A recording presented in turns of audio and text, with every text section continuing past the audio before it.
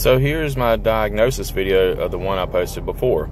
This unit right here having 100 psi, that's a problem on R22 units. It should never be that high. Even if it was overcharged, your head pressure would be over 300. So I know it's got to be a mixed gas or a compressor issue.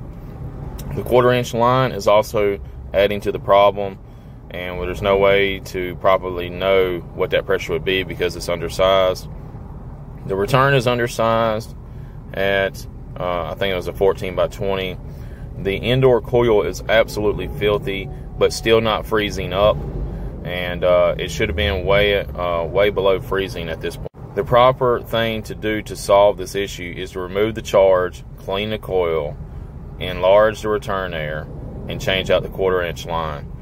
It'd be hard to diagnose exactly which problem is going to be the most budget friendly, but all of them need to be done. And that's one of the issues with these type systems is if you're budget constrained, what do you do next? If you like these diagnoses, hit the like and follow button, and we'll talk more.